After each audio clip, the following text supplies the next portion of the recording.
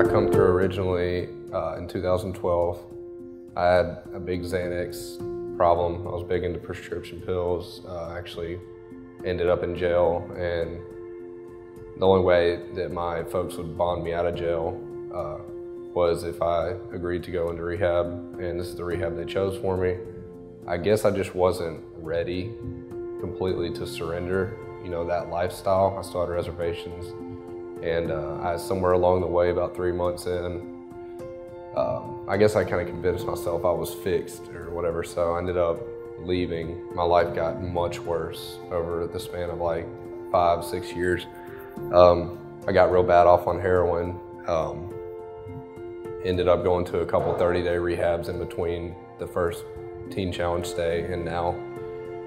They didn't seem to give me enough time to really get my heart right.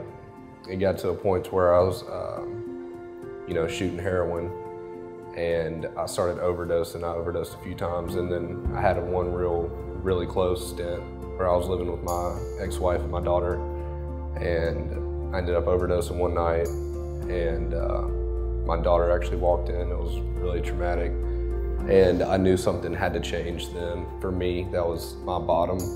That's what kind of caused me to know that I need to change, because if I don't, I will end up dead. My daughter will be without a father. So yeah, I came back to the place where I knew it was probably best for me was here. It's a year-long program. It's enough time to really work on yourself, to develop that relationship with God. It's been super hard, the hardest year of my life for sure. Having to be away from my daughter, going through divorce, coming off my depression meds while I've been here. I've had many milestones I've had to work through. But I can definitely say it's nothing that's been of my doing. It's from him.